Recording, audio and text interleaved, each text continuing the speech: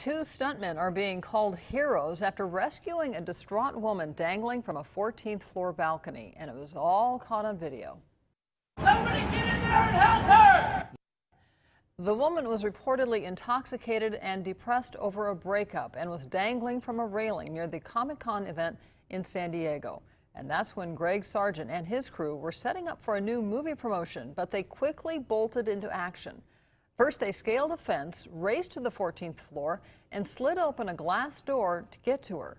Sargent grabbed her in a bear hug, and his crew rushed in behind to help. Fortunately, one of them was already wearing scaffolding rigging. It was just real easy to grab something off and throw it around her and yank her, tie her back in. It's natural for us. It's a little different for us. It's instinctive with our training to just naturally respond and do what we did. So we're glad that everybody's okay.